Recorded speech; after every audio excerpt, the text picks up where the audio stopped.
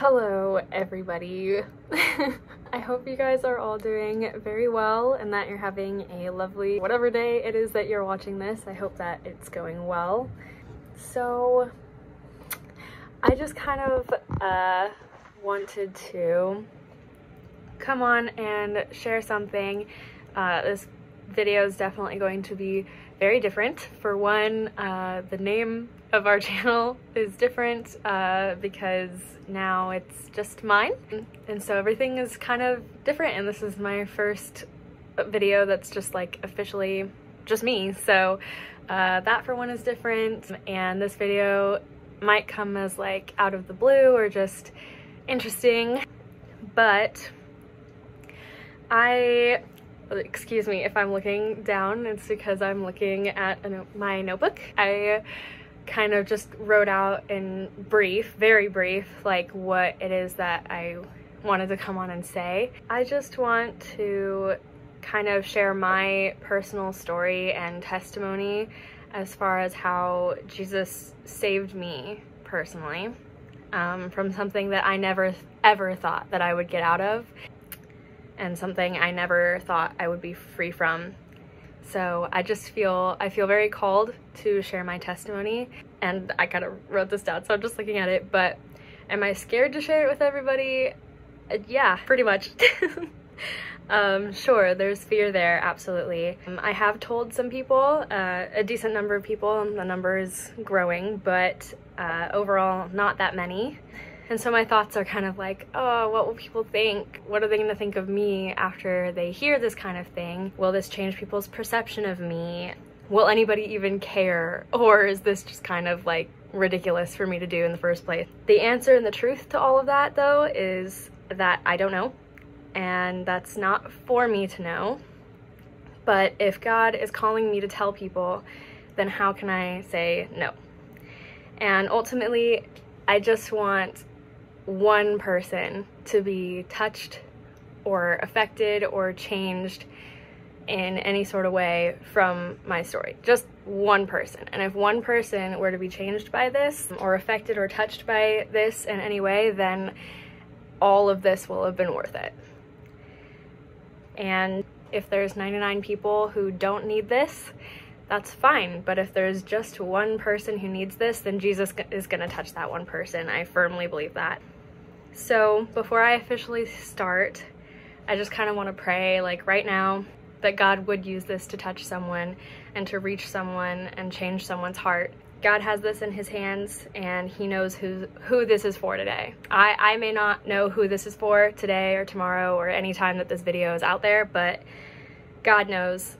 And so yeah, I just pray that this will be received, and I pray over every single person listening or watching this, and I pray that God would just have his way here today as I share my story.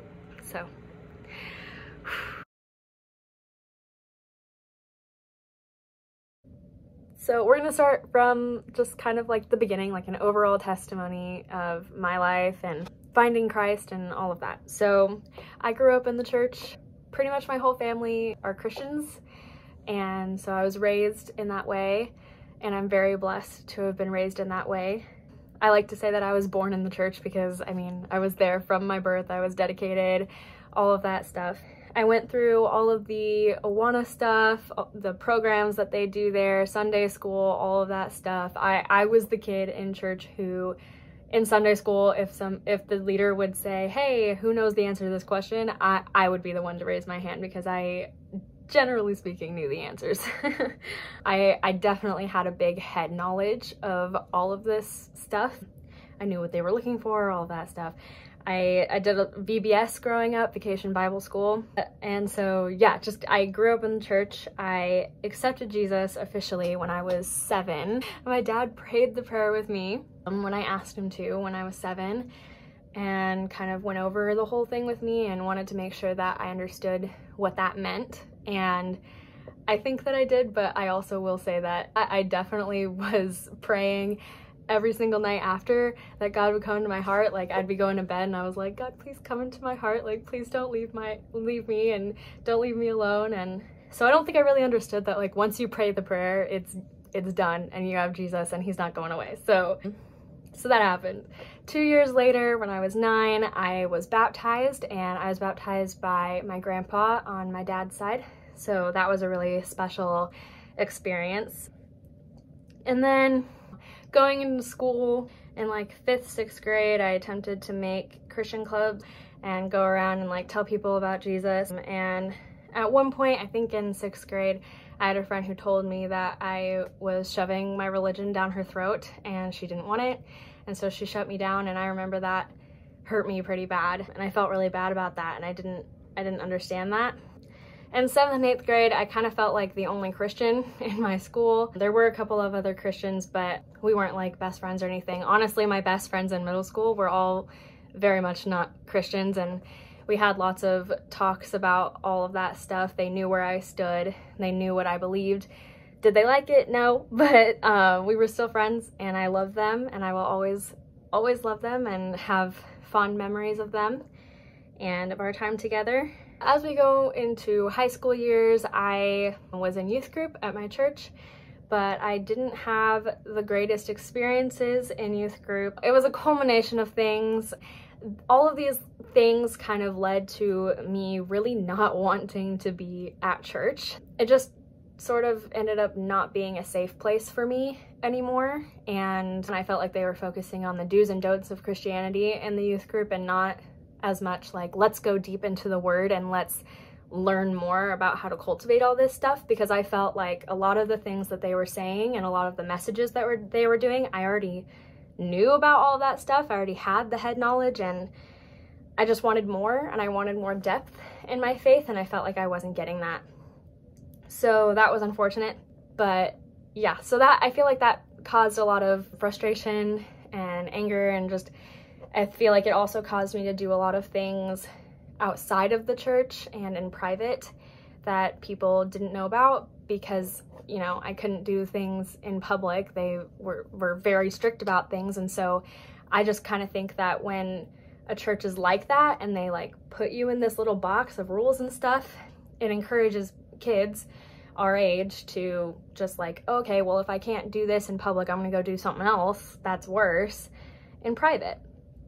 So I had that experience where I just like, I wanted to rebel and to go against what they were saying because I didn't like what they were saying, and I did a lot of things in private in my relationship and otherwise that were not good and could have been avoided but weren't.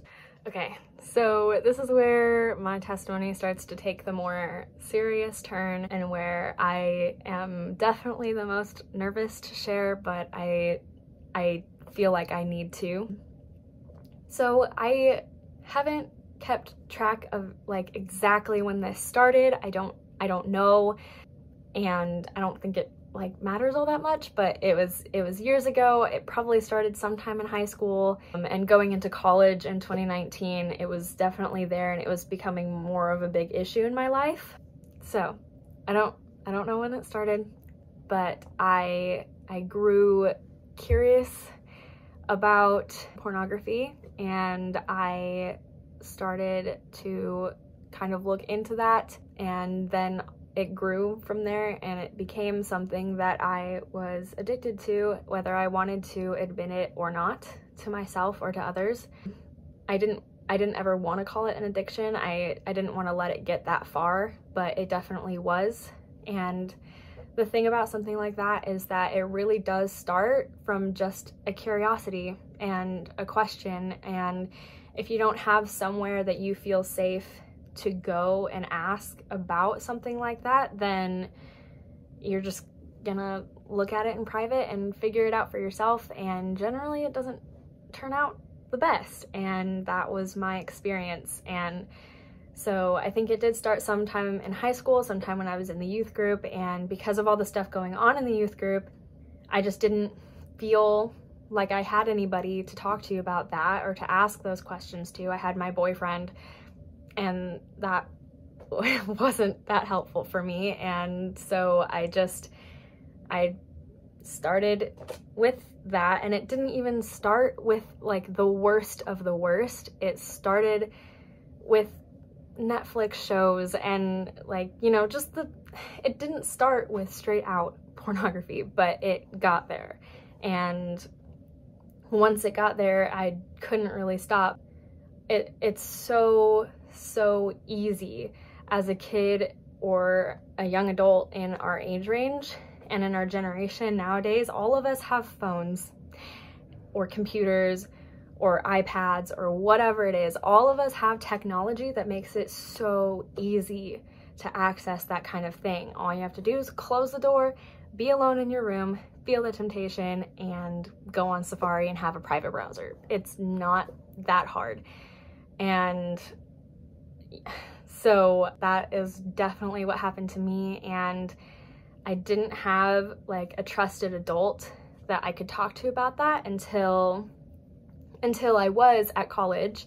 And I'm very, very grateful that I had this person. I talked to the campus pastor at the time when I was on campus. Honestly, it got worse while I was away at college. And I think it was a lot of like the culture shock of being away from my family, being away from what was normal, being away from my boyfriend, and having to worry about the stress of actual college and dealing with hard classes and having to do all of this stuff that's so different than what I'm used to. And I think that accelerated all of it, and it made it worse.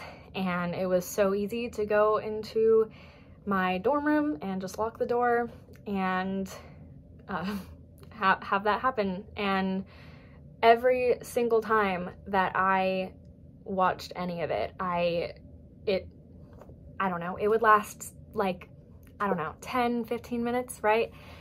Not that long, but every time that I would stop, then I just would literally sit there and like cry and just feel like the worst person on the planet. I felt so miserable and alone because I felt like I couldn't tell anybody for multiple reasons. And so my boyfriend knew, because at the time, like, I had friends, but I didn't feel like I could tell anybody, but my boyfriend knew everything, and so I told him.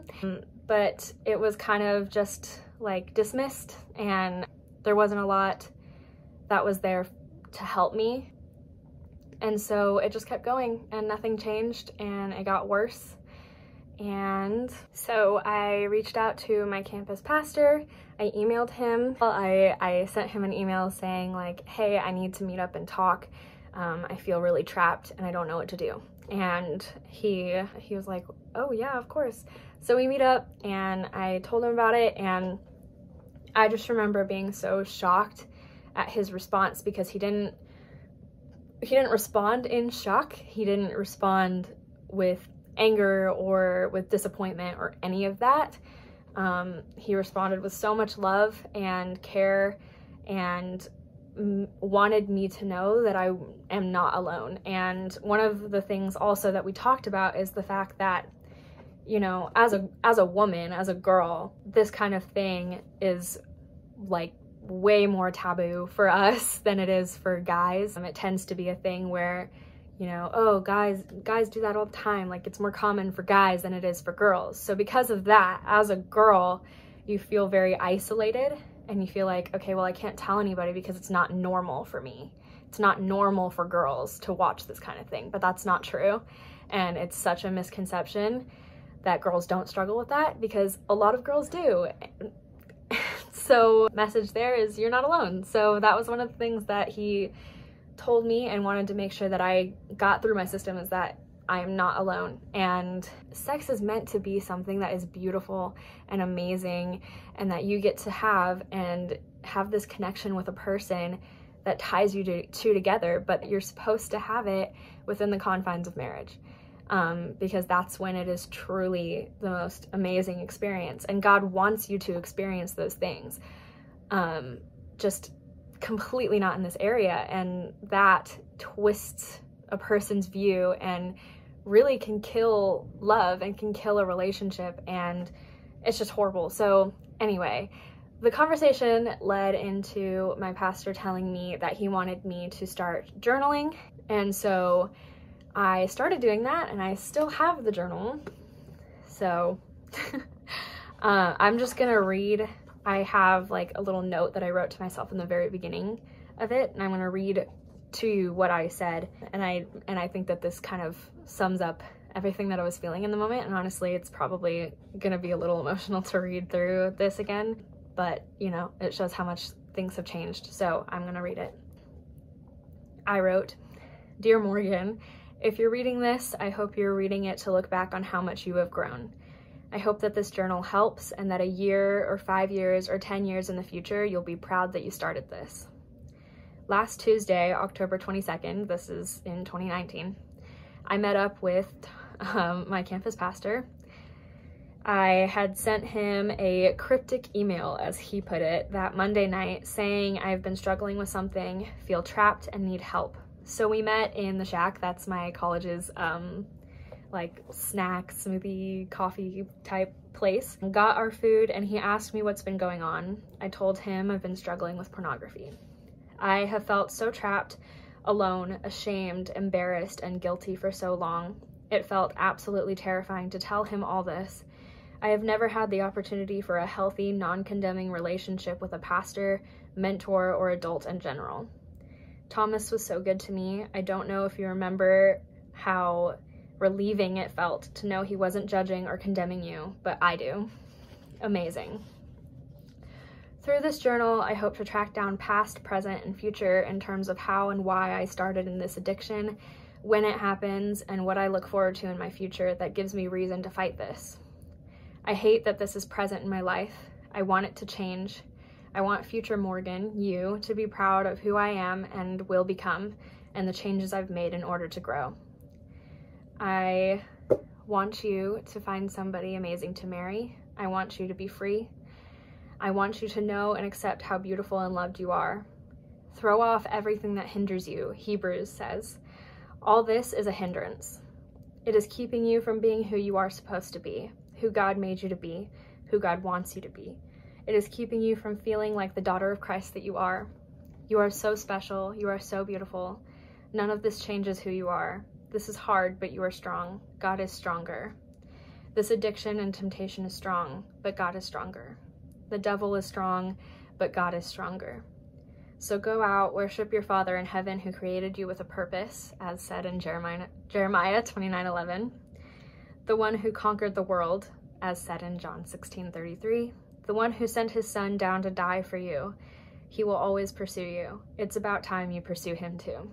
This journal is for more than an addiction. It's for you to get some self-love and see yourself as God sees you. You can do it. I hope you're proud of what you see, future Morgan." So yeah, I just love that. That was my meeting with the campus pastor, and that was back in 2019. But even with the journaling and things, it still got worse. And then, and as we all know, COVID started, and then I left campus, and then it got even worse because I was alone way more often and, you know, by myself all the rest of the year. And I ended up doing school online in fall of 2020, and that didn't help because then I was seriously like stuck in here in this small little place and I'm still struggling really bad. I also was developing a lot of anxiety for the most random things for absolutely no reason. But then again, does anxiety ever have a reason? I don't know, but that is also something that I'm still struggling with. As the year progressed, I got more and more miserable, and I felt more and more trapped. And I really started thinking, like, who am I? Like, who is this person? This is not who I am. Like, I'm a Christian. I love Jesus. I've always loved Jesus, and I know about him, and I know what he did for me. I know he died for my sins. So why did he die for me? And why am I still struggling with this? Something so dark that is completely the opposite of who I am, that I literally can't tell anybody about, because what would they think of me? And like, who does this make me? And it was such a frustrating thing. And I would definitely say that the majority of 2020 was my loneliest, darkest, and lowest year that I've ever had. I had one person by me, but I felt like I didn't have anybody else. I desperately wanted to stop. I wanted to stop so bad, but every time I had any inkling of temptation in my heart and my mind, like as soon as I saw something that like triggered that in my brain, I just felt like I couldn't stop it. And once I had the temptation, I shut the door and was alone in my room and went on Safari or whatever it was. But then in December 2020, that was the last time that I watched pornography. And the last time that I did, I stopped watching, and once I set my phone down, I was sitting and I was having the same time that I've been having for years and years and years, where I just sit there and I kind of like stare at the wall and I cried. But this time I just got so angry about it.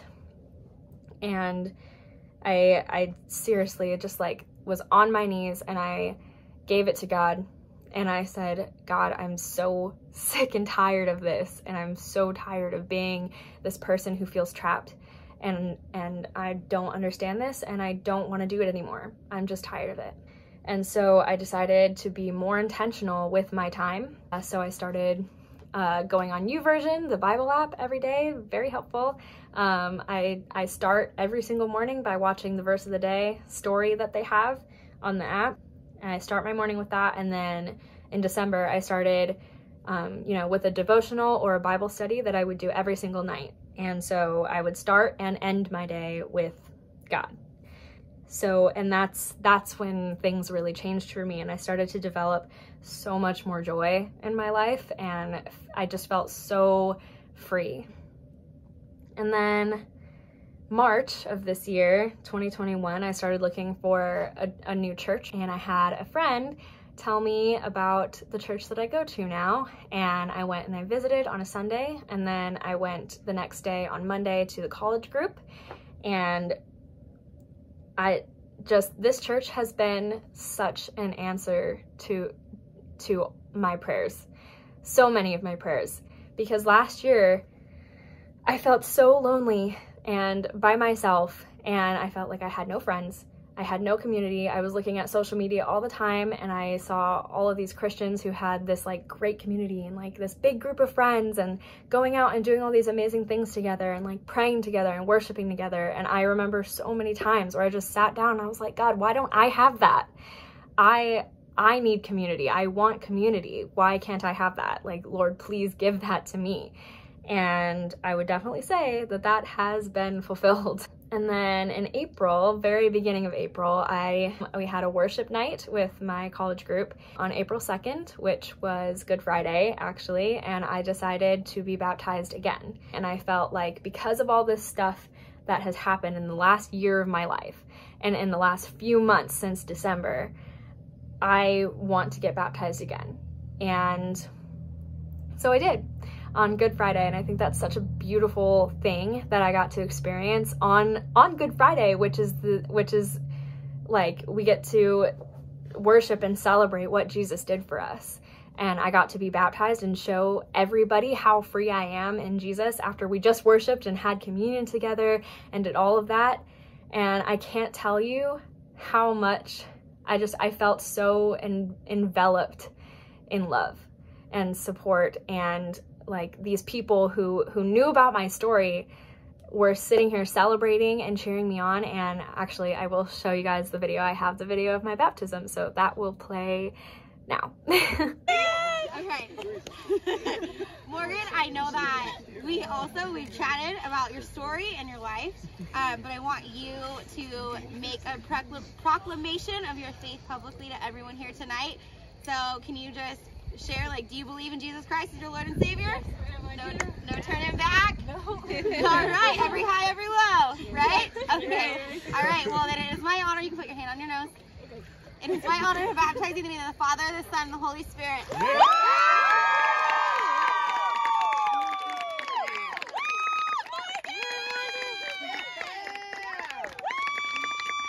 My baptism was such a beautiful thing.